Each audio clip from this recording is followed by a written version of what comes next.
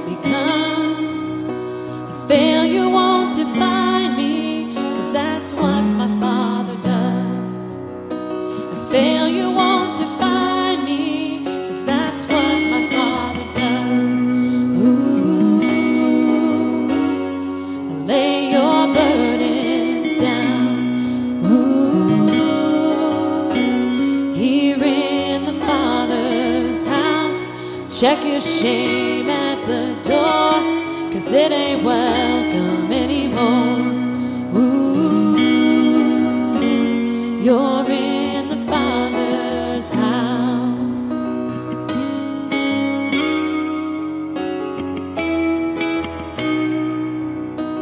Arrival's not the end game, the journey's where you are.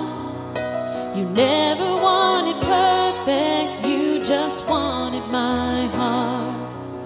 And the story isn't over if the story isn't good. Failure's never final when the Father's in the room. No, failure's never final when the Father's in the room. Ooh, lay your burdens down.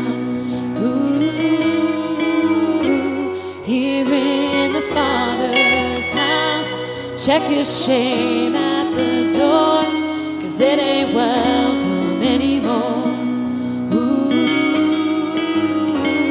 you're in the Father's house.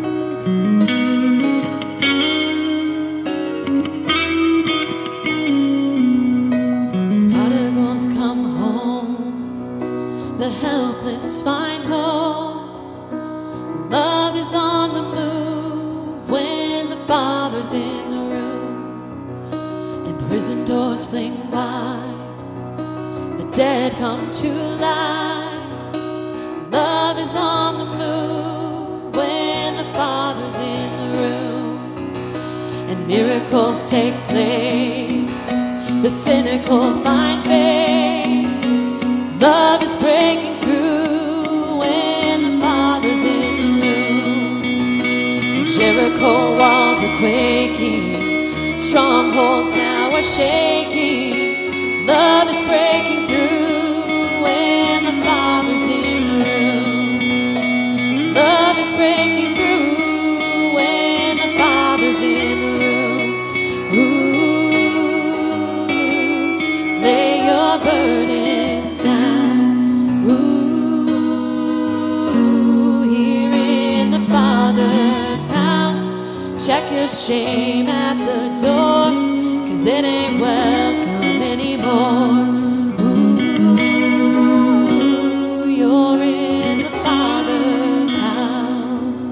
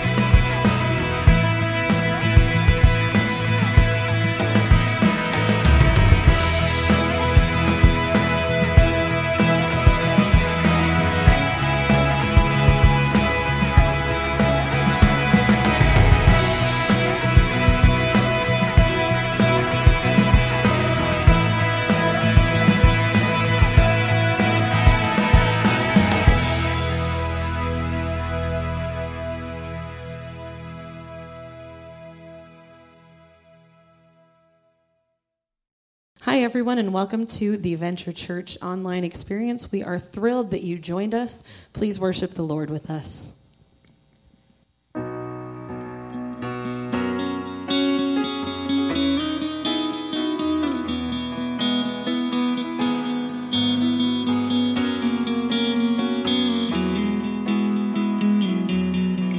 Our Father, who art in heaven, hallowed be thy name. Come and let your glory come, and let your glory fall. Our Father, who art in heaven, the rocks cry out your fame. Come and let your glory come, and let your glory fall. I will sing, sing a new song. I will sing, sing a new song. I will sing, sing a new song to the Lord. Let your kingdom come, let your will be done, on earth as it is in heaven. Every heart proclaim the mercy of your name, on earth as it is in heaven. God, give us new every morning, mercy as daily bread. In the name of Jesus, in the name of Jesus we pray. And lead us not to temptation, but deliver us with your hand. In the name of Jesus, in the name of Jesus we pray. Father, we pray. I will sing, sing a new song. I will sing, sing a new song. I will sing, sing a new song to the Lord. Let your kingdom come, let your will be done, on earth as it is in heaven. Every heart proclaim the mercy of your name, on earth as it is in heaven. For the kingdom is yours and the power is yours, glory forever, amen. And the kingdom is yours and the power is yours, glory forever, amen. For the kingdom is yours and the power is yours, glory forever, amen. Yes, the kingdom is yours and the power is yours, glory forever, amen. Let your kingdom come, let your will be done, on earth as it is in heaven. Every heart proclaim the mercy of your name, on earth as it is in heaven. Let your kingdom come, let your will be done, on earth as it is in heaven. Every heart proclaim the mercy of your name, on earth as it is in heaven.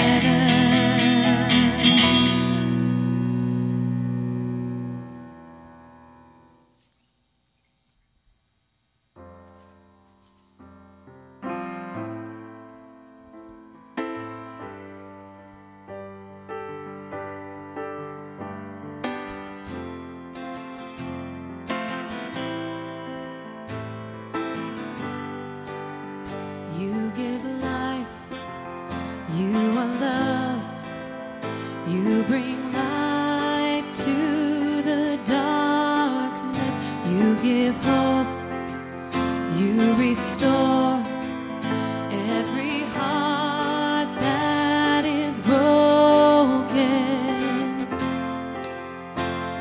And great are you, Lord. It's your breath in our lungs, so we pour out our praise.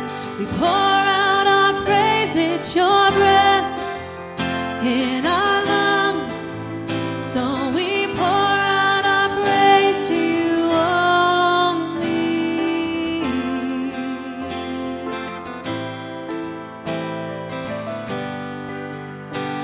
give life, you are love, you bring light to the darkness, you give hope, you restore every heart that is broken.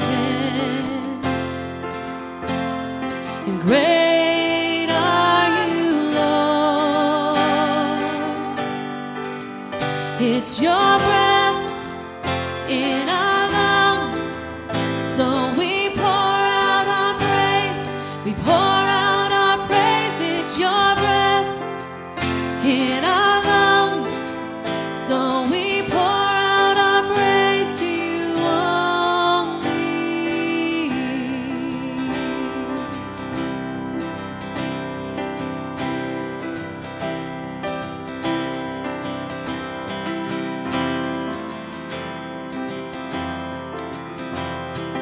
All the earth will shout your praise. Our hearts will cry. These bones will sing. Great are you, Lord. 'Cause all the earth will shout your praise. Our hearts will cry. These bones will sing. Great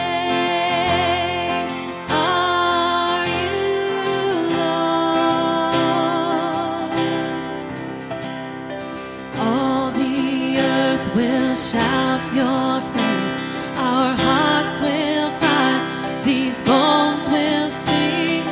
Great are you, Lord. It's your breath in our lungs, so we pour out our praise. We pour out our praise. It's your breath in our lungs, so we pour out our praise to you only. It's your breath in our lungs, so we pour out our praise. We pour out our praise. It's your breath in our lungs, so we pour out our praise to you only.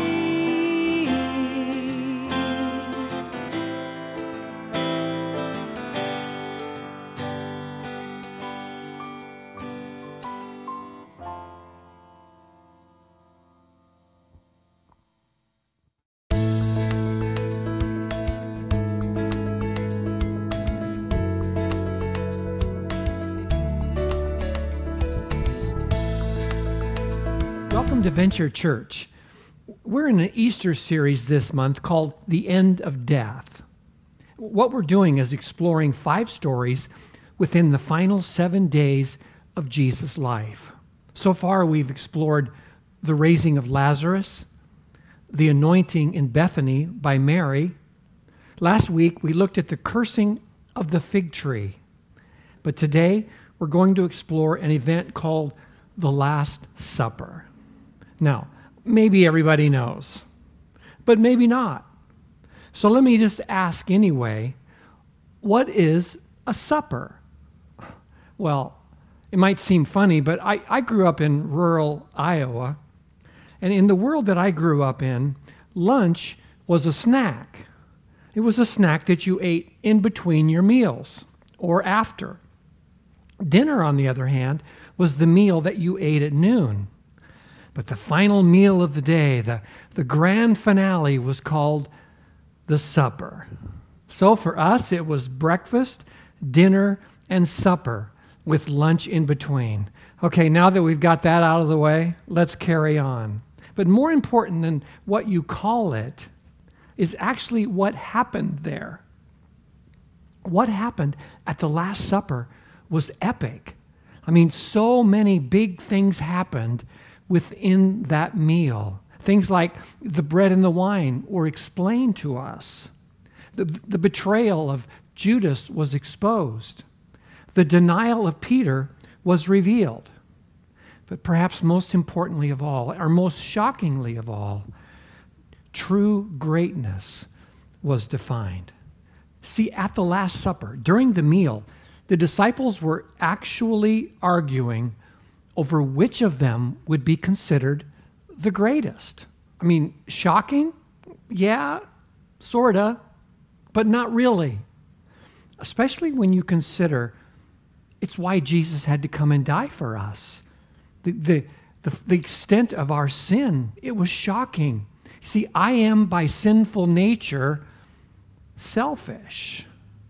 I'm prone to think about myself most of the time, if not all the time. And in case you forgot, so do you. Our story today has something profound to say about greatness, true greatness. You see, being great is not found in being served, but rather in serving, just like Jesus. We're going to read Luke's account today, and a little bit of John, but mostly Luke. So if you're ready, grab your Bible or follow along on your screen, and let's read this amazing story called The Last Supper, beginning in verse 7. And then came the day of unleavened bread, on which the Passover lamb had to be sacrificed. Jesus sent Peter and John, saying, "Go and make preparations for us to eat the Passover." "Where do you want us to prepare for it?" they asked. He replied, "As you enter the city, a man carrying a jar of water will meet you. Follow him to the house that he enters. Say to the owner of the house, 'The teacher asks, where is the guest room where I may eat the Passover with my disciples?' He will show you to a large room upstairs, all furnished. Make preparations there." They left and found things just as Jesus had told them. So they prepared the Passover. Let's pause there. What a rich story. Let me highlight a few things to you from the story. Number one, Luke is describing to us the Jewish festival called the Feast of Unleavened Bread.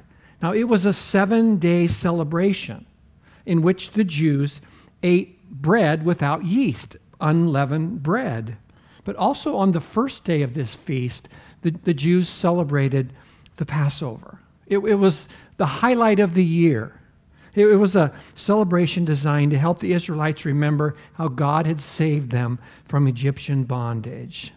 But the second thing I want you to see is the fact that Jesus sends Peter and John on this preparation journey for the Passover. Now, it would be easy to gloss over that and not think anything about it. But think for just a moment. Now, certainly there were a number of preparations that had to be made. There was food to be bought, and the room had to be ready. But there was one particular preparation that would have been challenging.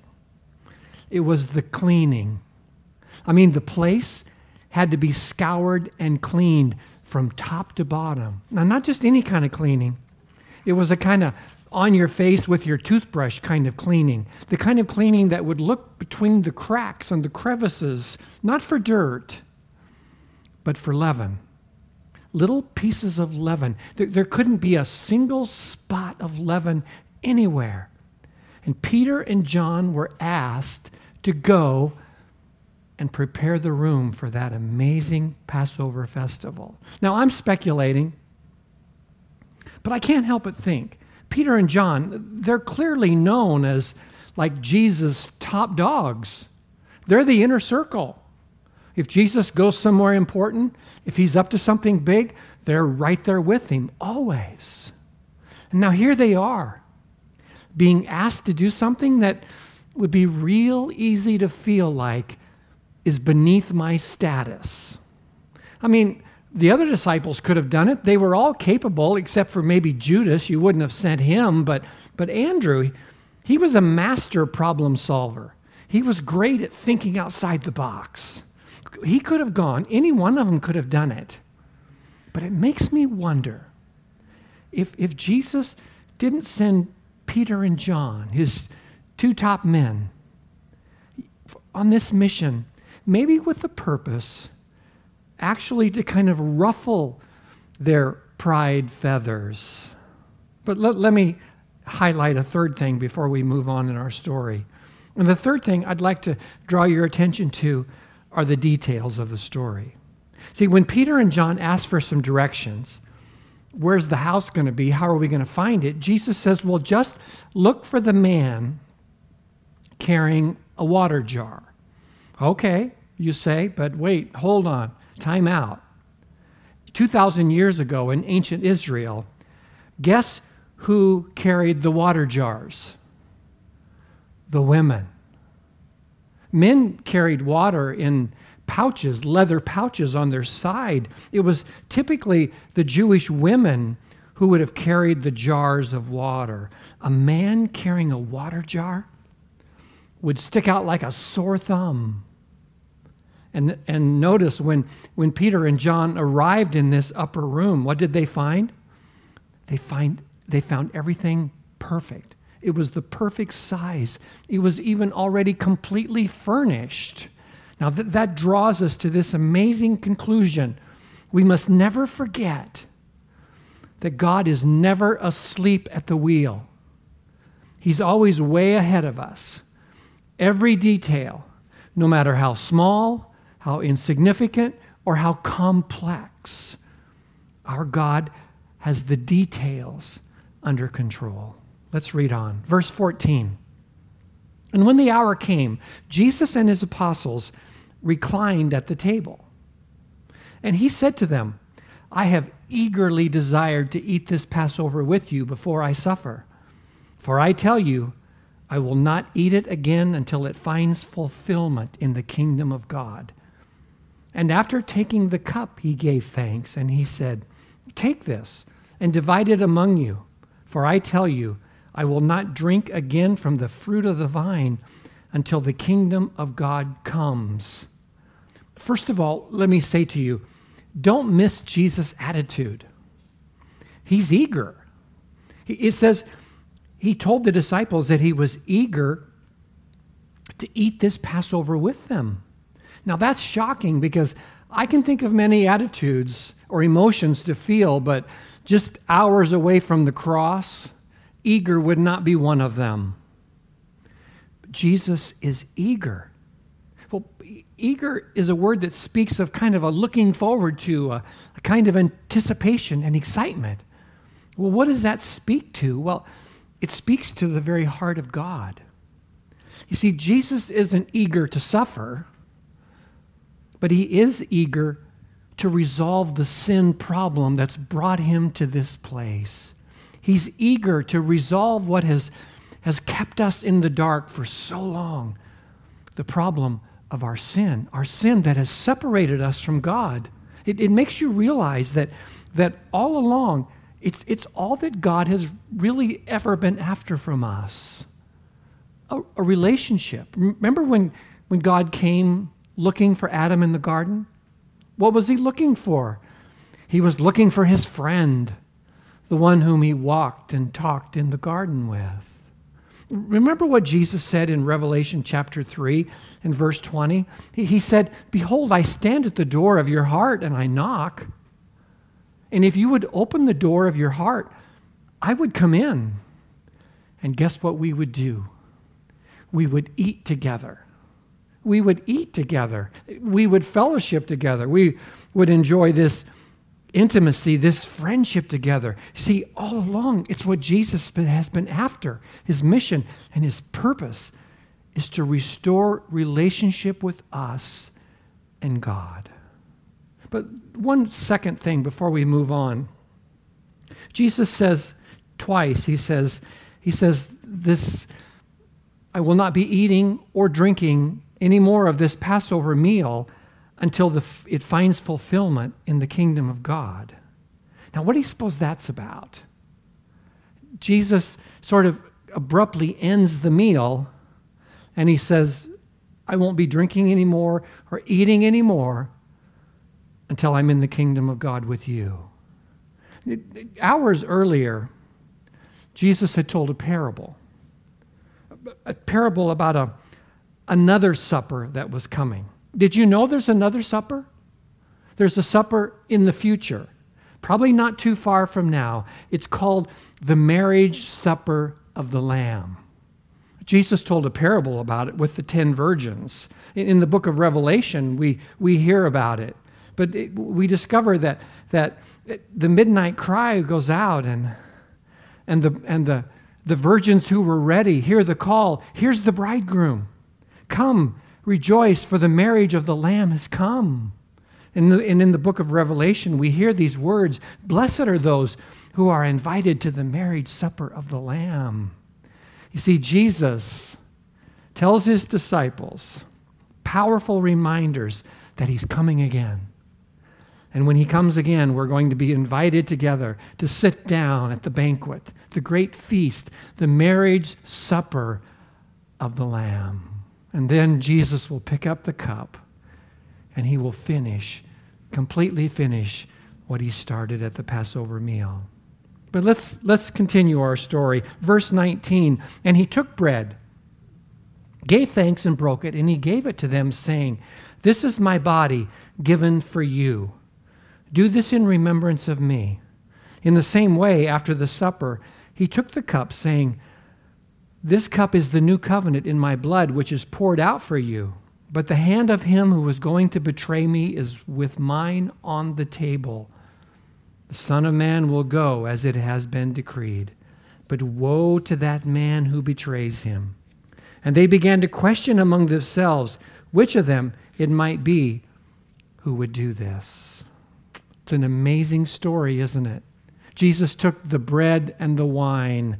The bread he broke.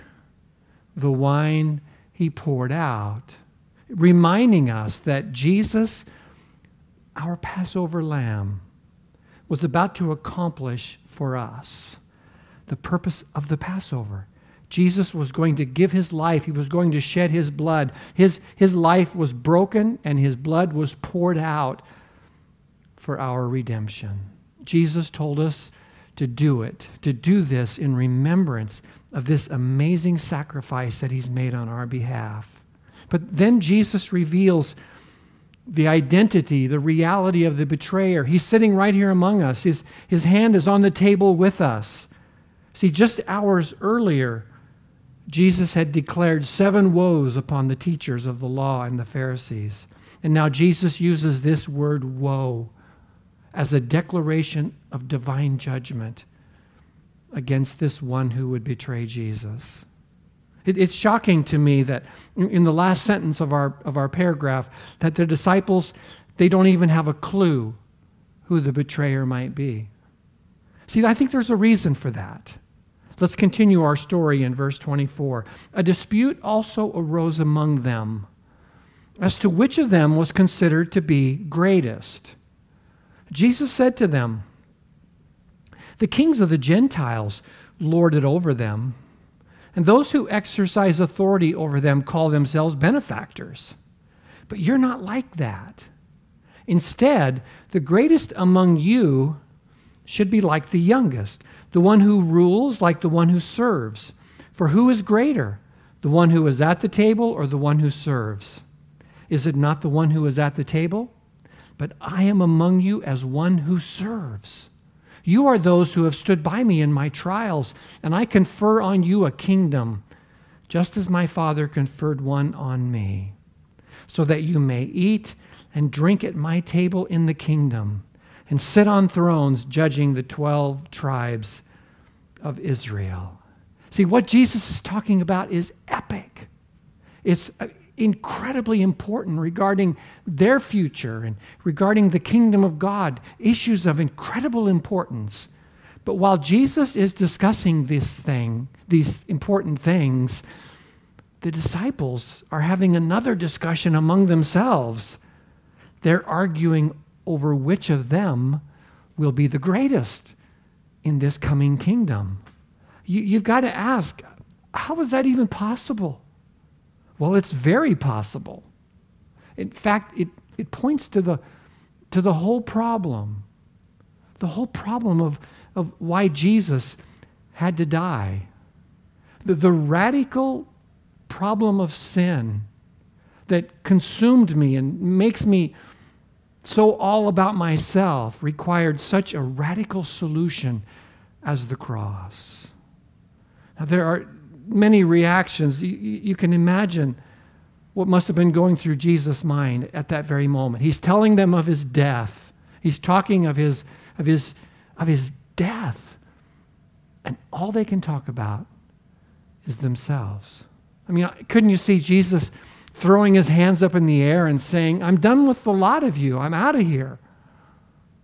But he does something so incredibly different at that moment. To tell you what he did, I have to take you to another place in Scripture, just for a moment. We're not going to read the whole passage. It's too long, and we don't need to. But at that moment, in John chapter 13, verses 12 through 17, if I'll put that reference on the screen and you can look it up, write it down and look it up yourself. But you see, at that very moment, while the disciples are being so incredibly selfish, Jesus picks up a towel and a basin of water. And while it's all happening, Jesus stands up and he takes off his outer clothing and he wraps this towel around his waist and he pours water into a basin and he begins washing the disciples' feet, drying them with the towel that was wrapped around him. Can you imagine? In the midst of all of this, instead of being angry, Jesus humbles himself, he lowers himself and washes their feet. When he comes to Peter, Peter says, Lord, are you going to wash my feet? Well, Jesus says, yes. Peter says, no, you'll never wash my feet. And Jesus says, unless I wash your feet, you have no part with me. Well, they have quite the discussion about that, but in the conclusion of it all, Jesus tells the disciples very clearly, he says, now that I, your teacher and Lord, have washed your feet, now wash one another's.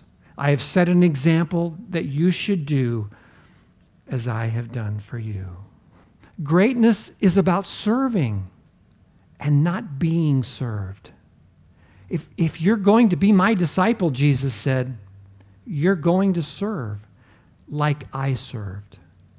And of course, at this moment, Jesus reveals a shocking revelation to Peter. In verse 31, he says, Simon, Simon, Satan has asked to sift all of you as wheat. But I have prayed for you, Simon, that your faith may not fail. And when you've turned back, strengthen your brothers. But he replied, Lord, I'm ready to go with you to prison and to death.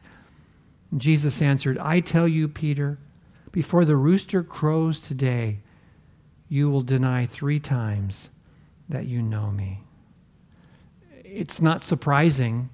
Satan wanted to sift all of the disciples like chaff from the wheat.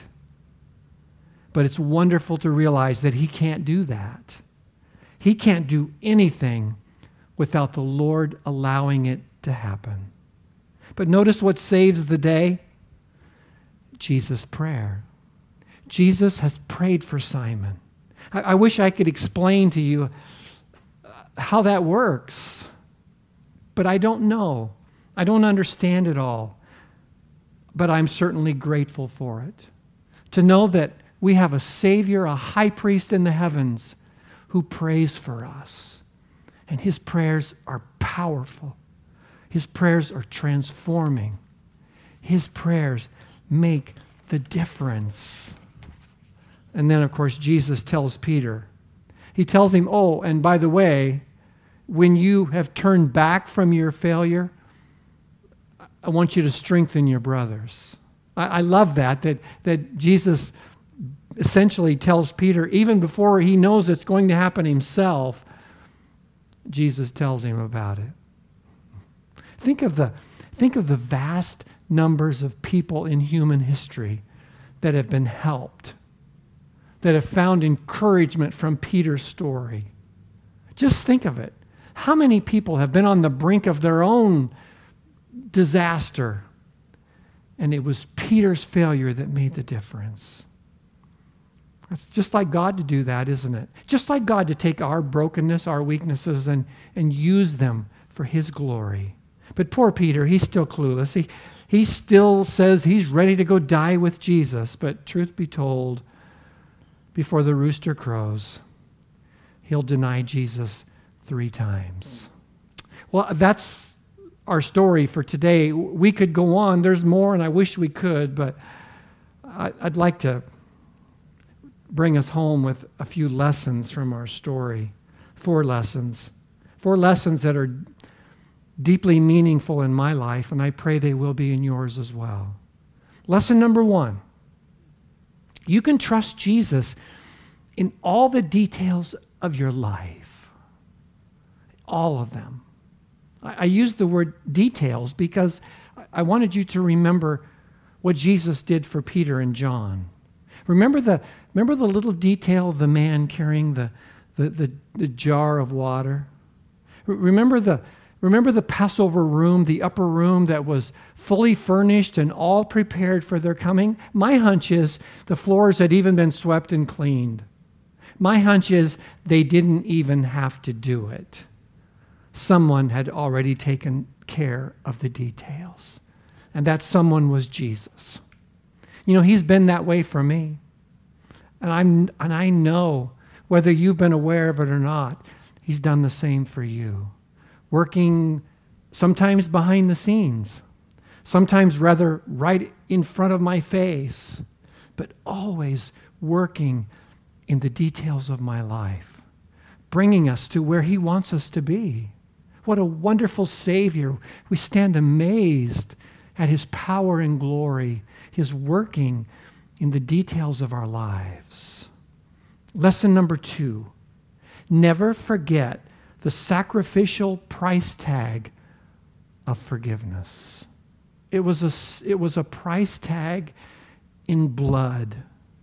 The broken body and the poured out blood of Jesus, that was the price of forgiveness.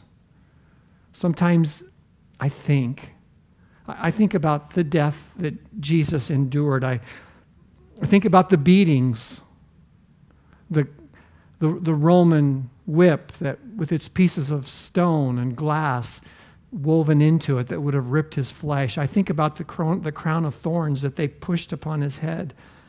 Then I imagine the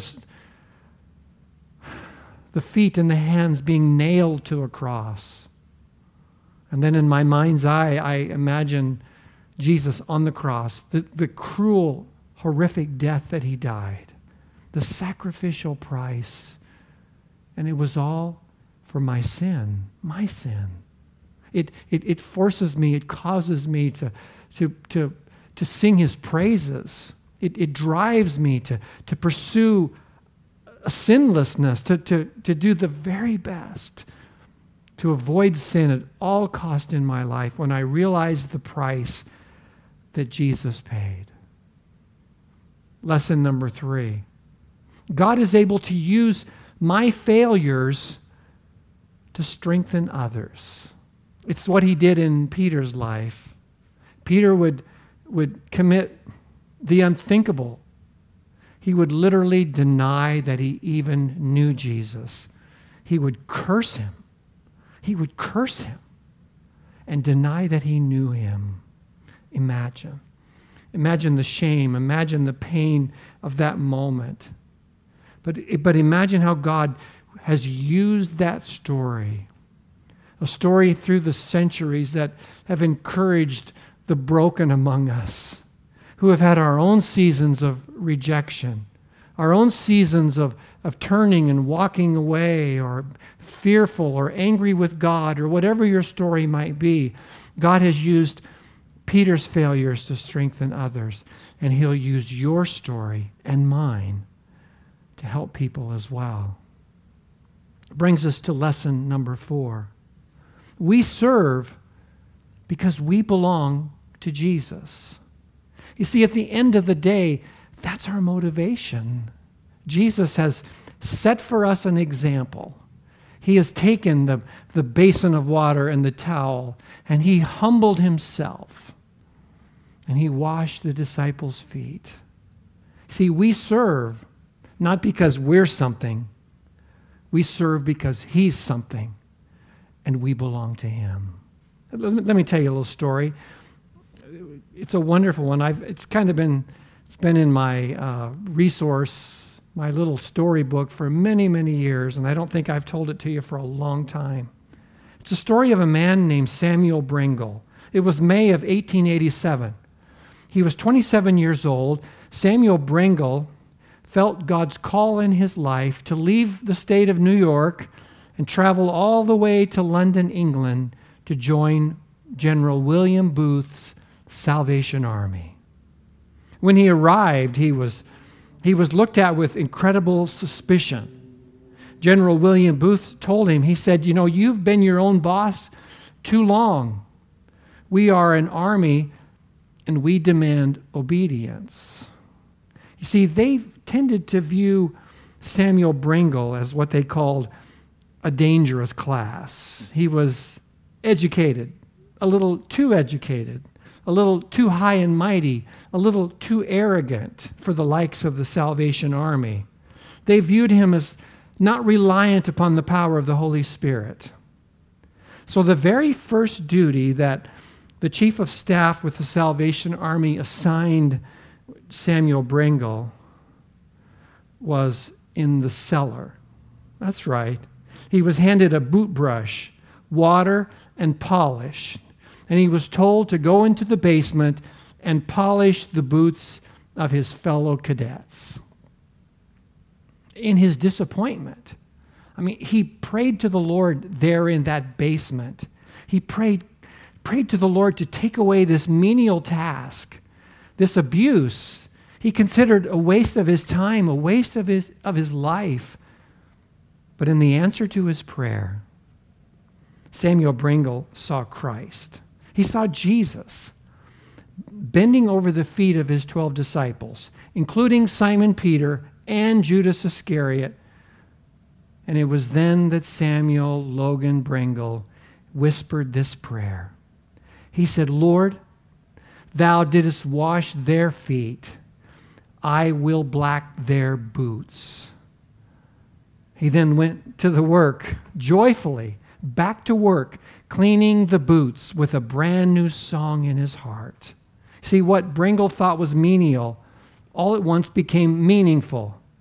It became his journey toward becoming a servant leader, a leader in the Salvation Army. What has Jesus placed in your hand to help you become the servant that you need to be? Where has he put you? What opportunities has he put before you? He's a wonderful Savior. He came all the way from heaven to earth, humbled himself even to the point of obedience on a cross. And now he calls us. He calls us to be his servants, to serve his people, to serve this broken world. I know that's the desire of your heart. I love what Albert Schweitzer, the famous missionary to Africa, had to say. He said, I don't know what your destiny will be, but one thing I know, the only ones among you who will be really happy are those who will have sought and found how to serve. Would you pray with me? Father, we worship you on this very special day. We recognize the sacrifice that you made. We honor you. We love you. We open the door of our heart and we invite Jesus to be our Lord and our Savior. We humble ourselves before you. We offer ourselves to you as a living sacrifice. We pray that you would open our eyes and open doors for us that we might be your servants. Father, we worship you and we love you and we pray your richest blessing on all of your people. And in Jesus' name we pray. Amen. The Lord bless you. And once again, thank you so much for joining us. I'm looking forward to seeing you back here next Sunday for Easter Sunday and the conclusion of our series. Well, the Lord bless you, and we love you all.